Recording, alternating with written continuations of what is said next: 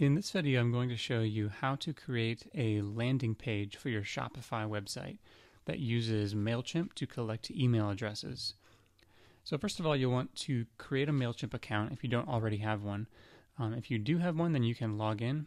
If not, you want to go ahead and click Sign Up Free. I do have an account, so I'm going to go ahead and log into my account. If you don't have one already, you can pause the video and create your MailChimp account. Okay, once you log into your MailChimp account, you'll see your dashboard, and you'll want to click Lists here in the sidebar. Then click Create List, and then click Create List here again. And here you'll give your list a name, and this could be anything you want, such as newsletter subscribers. Default from name, this would probably be your name and your email address. And the default subject you can leave blank. For this box here, you're reminding people how they got on your list. So usually you'll put something like, you're receiving this email because you signed up to the e-commerce Pulse newsletter or whatever your site is. Then confirm your contact information, choose how you want to be notified. If you put a daily summary, it'll email you once a day and show you how many people signed up. Or you can choose for it to email you one by one as people sign up. And then go ahead and click Save. Alright, so now you have a list, and the next thing you need to do is create a sign-up form for this list. So to do that, you'll see your lists here if you have more than one. Click this arrow and go to Sign-up Forms. So from Sign-up Forms, you'll need to go to Embedded Forms and click on Embedded Forms. Then go to this code right here.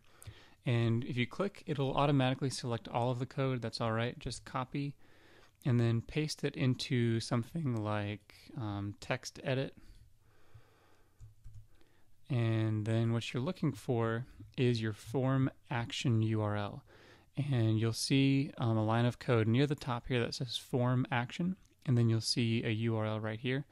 You will want to select that URL, everything in between the two quotation marks. So select that and copy it. And you can actually just save this text document. You will need to access this later. So that's all you have to do with MailChimp. As far as getting your list set up and ready to accept signups. So the next thing you need to do is go to your Shopify website. Hopefully you already have a Shopify account if you're watching this. If not, you'll need to create one and set up your website. So once you're in your Shopify dashboard, then go to Themes and Template Editor. And this will vary a little bit depending on what theme you're using. Right now I'm using the minimal theme as a demo. You may be using a different one, and that's fine. And that might cause your landing page to look a little bit different than mine, but I'll show you how to make some tweaks and edits if you need to. So from the template editor, you're going to click Add a New Template, and then change this to Page, and give it a template name of anything you want. I'll use Landing Page. Alright, and now you need to go into the files that you downloaded from e-commerce Pulse, my site, and you should have a zip folder like this, and it's called landing page -e-commerce Pulse, and you'll double click that to unpack it or unzip it, and then you have a landing page code, and this is a text document, so double click that to open it. And here you've got all the code that you need, so click Command A or Control A to select all, and then copy, and you're going to paste that into the template editor right here. Okay, so what this will do is it'll actually create a landing page that looks very similar to the one on my website. And let me pull it up for you real quick. And that's at survivalknifeexperts.com. So here's my landing page, and obviously it's geared for survival knives. And the landing page that we're going to create on your website actually looks very similar. It has all the same graphics, all the same text and all that, and even the same colors. So what I'll do is I'll show you how to remove that information and plug in your own text. and your own photos and all that, because you're going to want to change it to be suitable for your niche. But right now, let's go ahead and save this template that we just created. And next, you'll go to Pages and add a new page. Give it a title. You'll see here the title of my page is Sign Up for Free Survival Tips. And you can name it whatever you want. It should be something related to what your newsletter is going to be about. And remember that people can see the page title up here in the tab, even if they don't see it right here. So we'll give this title of Sign Up for Our Free Newsletter. And save. And you don't need to put anything here in the content. That's all already going to be taken care of with that template code that we just added. And after you've saved it, you'll see down here there's a template. You want to change that to page.landingpage. And this is the code that we just added with our template editor. Okay, once we've saved it, click View in your store. And now you'll see the basic layout of the page is up, although we're missing all of our images. You'll see these little broken image icons around the page. So we need to add those. So again, we're going to add the images that I used on my landing page here, but then I'll also show you how to change those out if you don't want to use the same ones that I used, which you probably won't. So to add those images, go back to Themes and Template Editor, and now we're going to upload something to this Assets folder here. Click Add a New Asset, and then from this landing page folder that we just used, or that you just unpacked, that you downloaded from e-commerce Pulse, there's a folder called Upload to Assets, and you'll double click that, and then you see these images here. That's what we need to upload. And we can only do one at a time, so click wilderness.jpg, or whichever one shows up first. If yours are in alphabetical order, it might be arrow first. And we'll just go down the list one at a time and upload these. And you have to click Add a New Asset every time.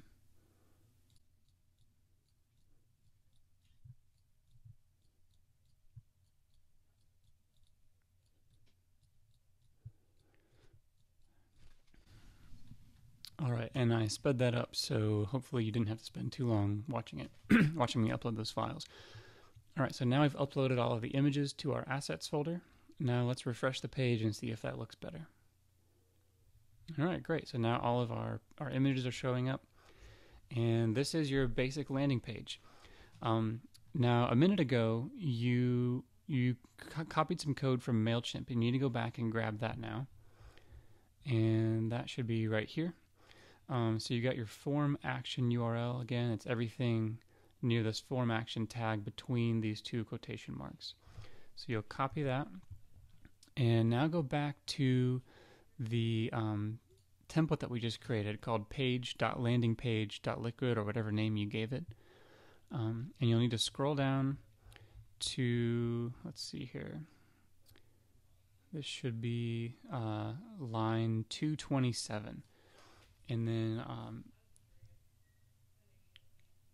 right here where it says settings.mailchimp link, you'll select everything in between those two quotation marks, delete it, and then paste in that code that we just got from MailChimp and save. And that little line of code right there is how the landing page knows to send this sign up to your MailChimp account and put them on your newsletter list, your subscriber list. So you've got to make sure you change that. All right. And so that's the basics of it. Now, how would you go about changing any of these images or colors, or change these icons, change the text, all of that? Because you're definitely going to want to do that. So to do that, you can look at this code, and it starts on line 204, and you'll see the headline here is Get Free Survival Tips and Gear Reviews. So because of all this extra code that's in here, you're not going to be able to edit this in the regular Shopify page editor, so you'll just have to kind of work in between the code, and hopefully that's not too scary or overwhelming. So for example, let's say you wanted to change this headline here to get free fashion tips and clothing deals. You could just change this line here on 204 to get free fashion tips and clothing deals. And you could change the second line here, delivered straight to your inbox if you wanted to.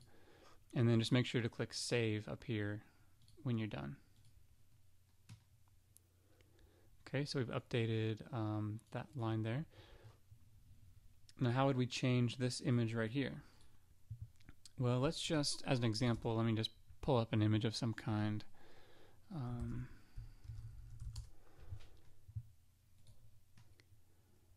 Alright, so we're going to use this picture here. Now, normally you should not just grab images off of Google Images to use on a commercial website. So I'm just using this as an example. You should probably buy a stock image or use your own photographs, that sort of thing. Alright, so then the image, if you go back to your the folder that you downloaded, this image here was called Knives. So what I'm going to do is I'm going to grab that image that I just downloaded. It's called Women Shopping. And I need to upload that to my assets. So I'm going to click Add a New Asset. And let's see, I don't see it in there. I'll just grab it from the desktop. Okay. Okay, so now I've got that image, and I've uploaded that image. We just need to change the file name here in the code so that it shows the right image. So previously, if you scroll down to line 222, it was knives.jpg. So now we need to change it to womenshopping.jpg and save. So now when we refresh the page, we see that image showing up right there. Of course, you can also change these. If you want to use a different image for these bullet points here, you would basically upload a different little icon to use there, and make sure to just give it the file name bullet2.jpg, and then upload it to replace that image. So just make sure the file name matches there, and then it'll automatically replace those. If you wanted to do something like change the color of this arrow, unfortunately that would be a little difficult. You'd have to open it in Photoshop and change the color or create your own arrow image, and then give it the name arrow.png and upload that.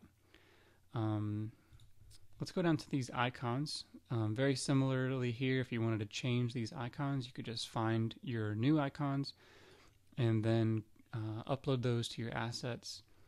And then down here, you would just change the file name from mountainicon.png, knifeicon.png, and listicon.png to whatever your file names were. And again, here you could change the text for each of those three boxes that you see there. Finally, this one down here, you got this background image, and whatever photo you use there, if you want to use that sort of layout, you would probably want to make it something that was just kind of textured and generic, that this text could go over and still look good. You wouldn't want it to be too detailed or too attention-grabbing to where you wouldn't even be able to read this text or anything like that. But you'll notice that if you scroll down, you don't see an image there in the code like you do for these icons here. And that's because it's a background image, so it's a little different. So in order to replace that, the best way to do it is just to delete the original wilderness.jpg image here. Just go ahead and delete that with this garbage can button and upload a new one with the same file name, and that'll replace it. So that's how you would change all of these images. I've already shown you how to change the text. Your sign-up form is linked to your MailChimp account, and that's all there is to it. Of course, feel free to make some other changes. And actually, I did want to go over one other thing. If you need to make CSS changes, and that would be to change minor things about the layout. So let's say, for example, this photo isn't exactly where you want it, and you want to bump it over this way a little bit. How would you do that? Well, if you're in Chrome, the browser, which I recommend, right-click on the image, go to Inspect Element, and then that'll show you some code down here. And what you're going to do is try to find the code for that image, and click on it. So here you see image ID equals knife pick, and then it has the source here. And look over here on the right side, and you'll see that it says knife pick, position absolute, right -10 pixels, top -20 pixels. So if we wanted to bump it over to the left, we would need to bump this number up on the right. So because it's a negative number, to go higher, I'm going to change it to 0, and you'll see it actually moves over to the left. So if I go up to 50, it moves over more. If I go up to 100, it jumps over a lot. So that's how you could change the positioning of that image. Of course, if you change it here in your browser, it's actually not going to change your code. So what you should do is just kind of experiment with this to get it where you want it. Let's say we wanted it at 90. And then you're going to go into the code for this landing page, scroll up to where that was, and that's knife pick here on line 76, and change it here to 90 pixels, and then save it. So now if we refresh the page, you'll see that the picture has moved, and the code down here has changed as well. So just remember that you can use this inspect element tool to play around with the code and change the positioning of things, but then you have to go back into the theme editor to actually make those changes permanent. You could also do something like change the color of this button, and to do that you can just do a Google search for like a hex color selector or RGB color picker, and then you need to find a hex code, and then you would plug that into line 158 here. The background color here, this is what gives it that orange color. If I wanted to make it gray, I could type in 888 and save, and you'll see that that'll change to orange, or to gray, excuse me. And there are these 6 numbers here give it the color.